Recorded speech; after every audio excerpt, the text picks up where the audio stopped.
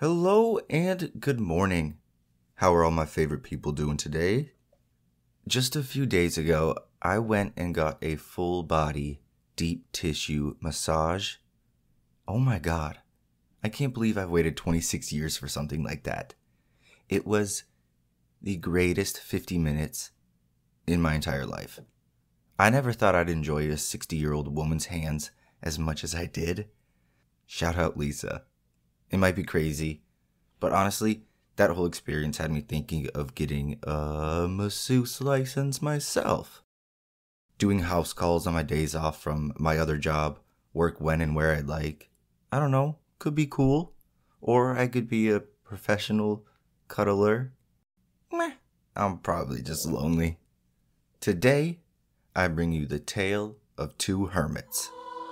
My name is Eli, and this is Murder in the Morning.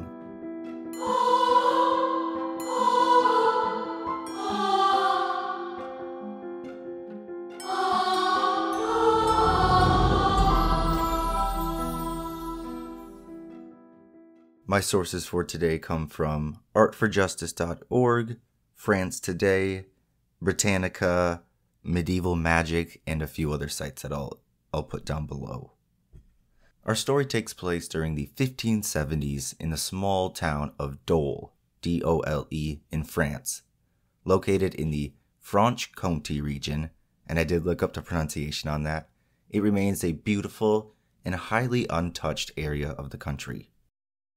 According to France Today, whatever you love about France, you'll find in this glorious area in abundance. Lush countryside splashed with areas of dense forest, the mountains of Jura, and southern regions for summer and winter sports, lakes and rivers for cruising holidays and recreation, and a rich history that's guaranteed to stir the imagination through heritage towns and cultural sites. Landlocked between Burgundy to the west and Switzerland to the east, Franche-Comté has seen rulers come and go across the centuries. From the Roman Empire and the Holy Roman Empire to the Habsburgs and the kings of France. And the name? It's a legacy of the time when the area was an independent, quote, free country or county. Miraculously undamaged by 2 world wars, the town has retained its beautiful Renaissance buildings, constructed in a fetching combination of local stone in shades of pale blue and cream. The old town beneath the citadel is full of historic buildings, enchanting courtyards, and hidden gardens. The area also shares 2 of the largest regional parks in France. I don't even want to try to pronounce these. The Parc Naturel Régional des Bayous des Vosges to the north, and another one along its eastern border with Switzerland.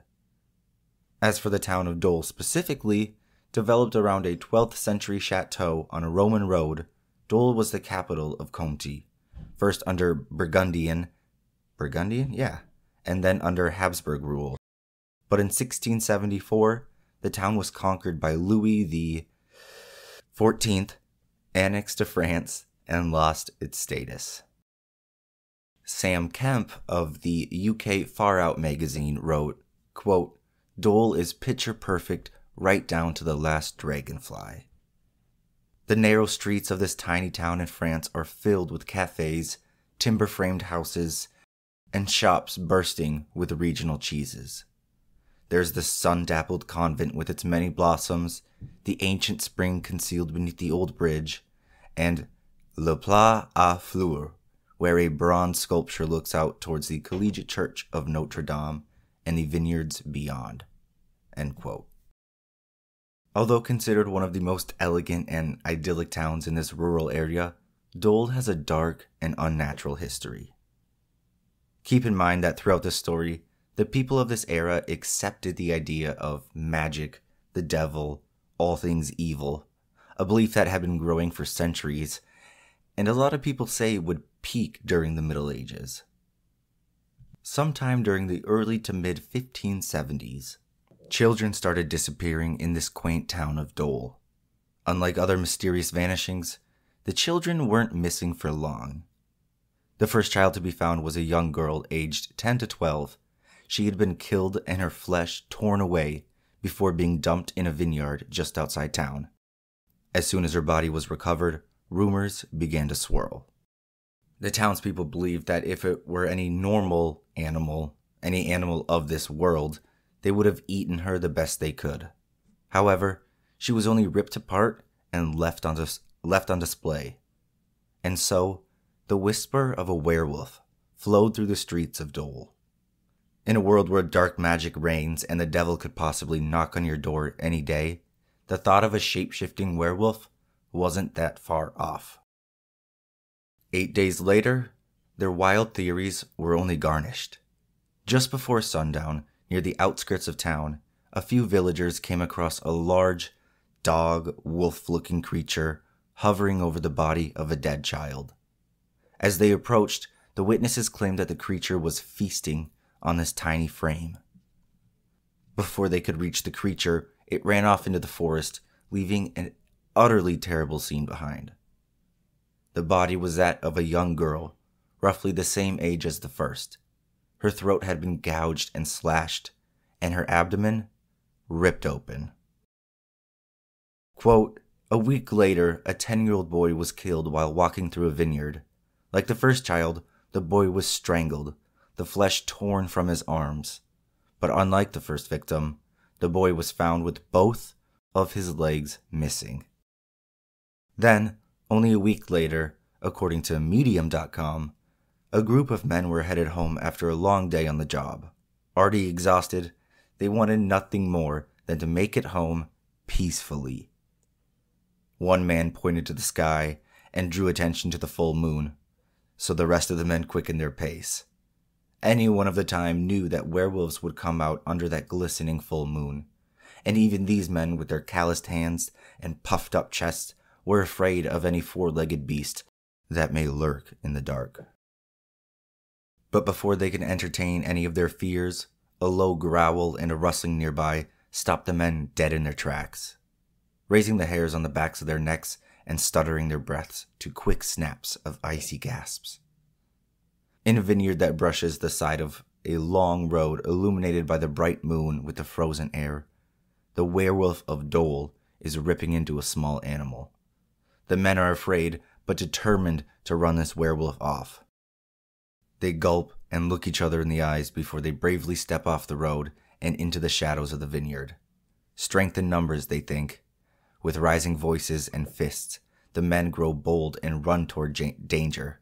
But what they find will stunt their courage and leave them horrified. The men abruptly find themselves face to face with a gruesome discovery. But it was not a werewolf the men had heard snarling and growling. It was a local hermit. Worse, that was not a small animal that the men thought they had seen. It was the body of a young child with blood dripping and flesh hanging in hunks off of their body. This hermit in question, Gilles Garnier, and that's spelled Gilles. And again, I did look up that pronunciation because I thought it was Guiez, but it's Gilles. According to Far Out, born in nearby Lyon, Gilles Garnier had always been regarded as something of a foreigner. A strange and reclusive character, he lived in the forest north of Dole with his wife and child. Shortly after he married Apollonia, eastern France experienced an incredibly harsh winter. Without livestock or land of his own, Garnier struggled to provide for his family and was forced to wander the fields scavenging for food. Local farmers knew his face well, as it was one they'd seen growing thin and wild as the months wore on. It was at the height of this desperation that Garnier was approached by the devil. During his subsequent trial, this visit from the devil is further explained. According to astonishing legends, surprisingly, Garnier confessed. The story of how he became a, quote, werewolf might be a little different from the ones that we are used to or have heard before. Garnier claimed that one night, a demon visited him in his house and gave him a special ointment that would transform him into a wolf. Garnier accepted the strange gift from this stranger demon because he was starving, poor, and desperate for anything. Growing older and without stable employment, he found it harder and harder and harder to provide enough food for himself, his wife, and his child. However, when he applied the ointment and transformed into a werewolf, he, quote, lost his faculties and could not control his rage or hunger. He confessed to killing 2 girls and 2 boys and eating their flesh. He even claimed he brought some of their remains home with him to feed his wife. Now there are differing accounts of whether or not the wife would eat these or take part in the cannibalistic nature of his werewolfism. But who knows? Desperate times, man. Some claim that these confessions from him were to stop the torture being enacted upon him, but other tellings of the tale say the man willingly confessed to his reported crimes. Garnier was found guilty of both witchcraft, since he utilized this magic ointment, and lycanthropy, the act of becoming a werewolf. The court, upon hearing his confession, sentenced him to be burned at the stake. And on January 18th of 1573, he and his wife were dragged through the streets and burned at the stake for their crimes. The origins of lycanthropy or zoanthropy, which is becoming any animal, have a long and complex history. Today, it's widely considered more of a psychiatric syndrome, apparently. According to Britannica, quote, lycanthropy, from Greek lykos meaning wolf and anthropos meaning man, is a mental disorder in which the patient believes that they are a wolf or some other non-human animal. Undoubtedly stimulated by the once widespread superstition that lycanthropy is a supernatural condition in which men assume the physical form of werewolves or other animals, the delusion has been most likely to occur among people who believe in reincarnation and the transmigration of souls. Usually a person is deemed to take the form of the most dangerous beast of their region: the wolf or bear in Europe and Northern Asia, the hyena or leopard in Africa, the tiger in India, China, Japan, and other parts of Asia, but plenty of other animals are mentioned in many other cultures. Both superstition and psychiatric disorders are linked with belief in animal guardian spirits, vampires, witches, werewolves, and totemism. Does anybody else find it weird that, well, I guess we might be the only ones, but I doubt it, that they had us make totem poles in elementary school? The folklore, fairy tales, and legends of many nations and peoples show evidence of lycanthropic belief. Basically, the OG furries. No? It is quite interesting, though, that the animals differ so much from culture to culture, country to country, around the world. Has anybody ever read Spirit Bear? I'm just having flashbacks now to 5th grade. But that, my friends, is the Tale of Two Hermits. I know I said I was going to step away from this era in general during the last episode. Psych, bitch. I do hope you enjoyed the old-timey tale, and as always, send in any recommendations you may have, and a big, big, big thank you to everyone listening in today. Stick around after the jingles for a bonus story. Okie dokie. Bye-bye. Love you.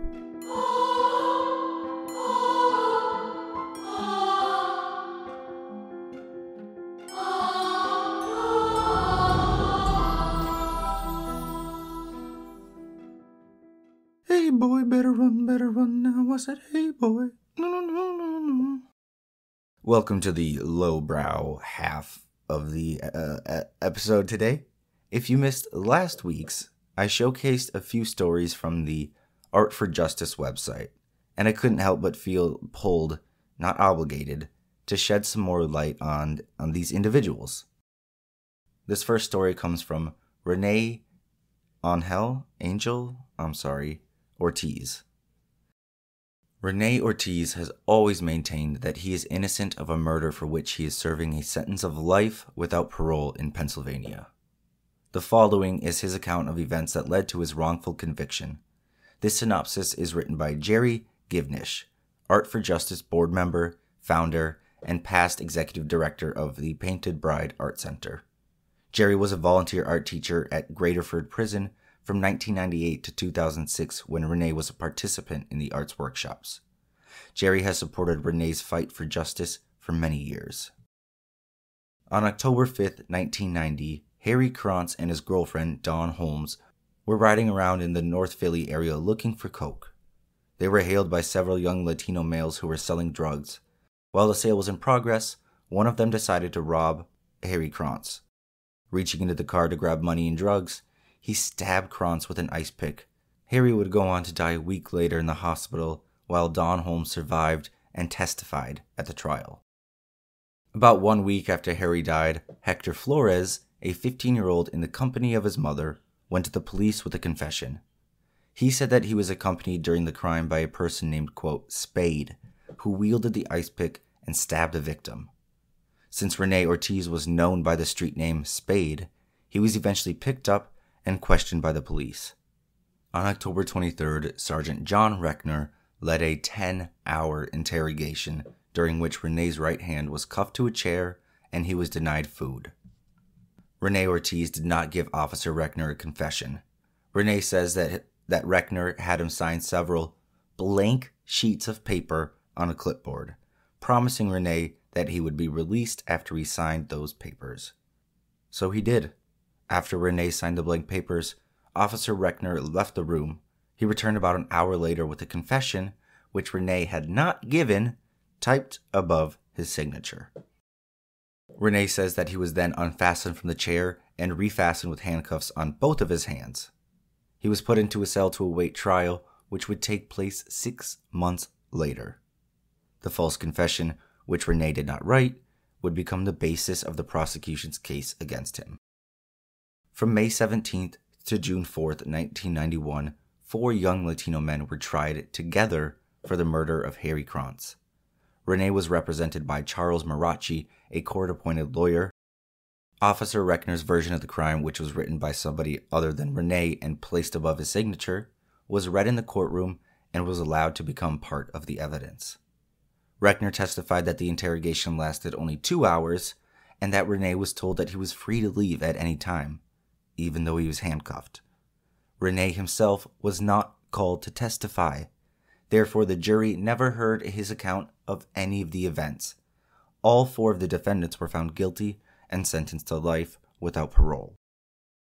In his most recent PCRA, which stands for Post-Conviction Risk Assessment, Rene Ortiz stated that his confession was falsified, that it was a crime narrative written by the police after he'd signed a blank piece of paper.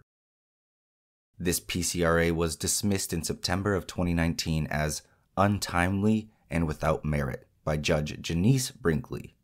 Judge Brinkley was to issue details of her reasons for dismissal, like why she did it, by January 2020. That document, as of July of 2020, was never issued, or at least I couldn't find it. This evidence goes to the heart of Rene's falsified confession. The homicide unit that handled Rene's case in 1990 is the very same unit that led to the later exonerations of Anthony Wright, Sean Thomas, and Willie Veazey. The tactics of this police in this homicide unit, authoring a crime narrative and coercing its signing after lengthy, unrecorded interrogations, were used to wrongly convict other individuals. Mr. Ortiz will appeal this dismissal, arguing, with the history of the homicide unit's misconduct established, that police misconduct produced the confession. End quote. As of today, sadly, it does look like he still remains behind bars, but I pray that in further PCRAs, I don't pray, I hope that in further PCRAs, the judges are more lenient, because he has merit, and it's never untimely. It just hurts your soul. Here, how about a happy ending? This is the story of Eddie Ramirez. His statement begins, quote, "While most people spend their 20s discovering themselves and settling on plans for the future, I have been in prison battling to overcome a wrongful conviction. Throughout this entire ordeal, I have maintained my innocence and conducted myself with dignity and patience while the slow wheels of, in parentheses, injustice turn. I am now in my mid-30s, and with the support of my wonderful family and friends, I am closer than ever to my freedom.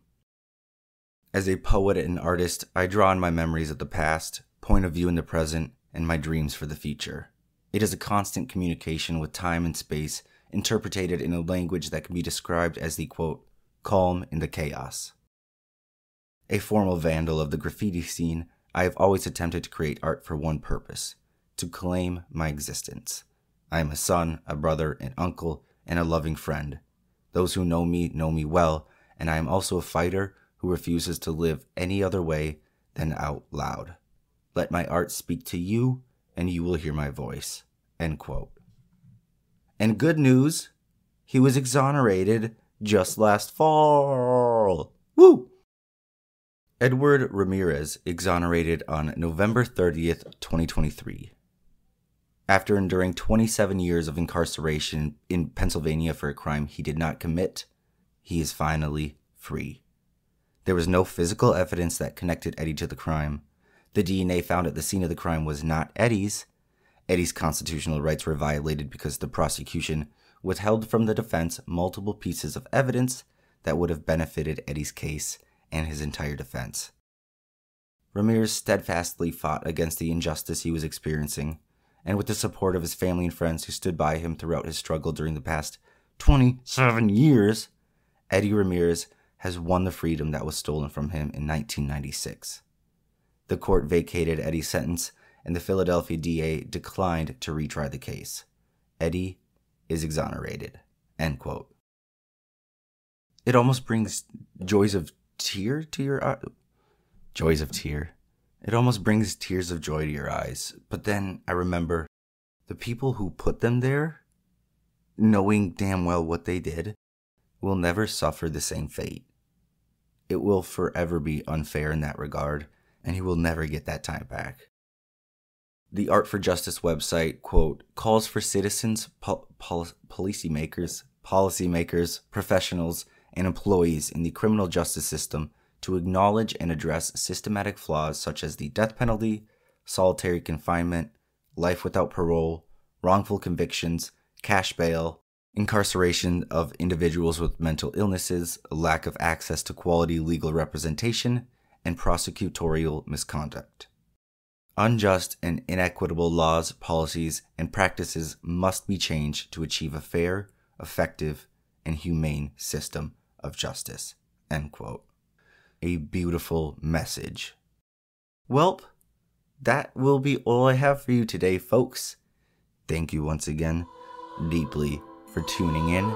Remember, please excuse my dope-ass swag.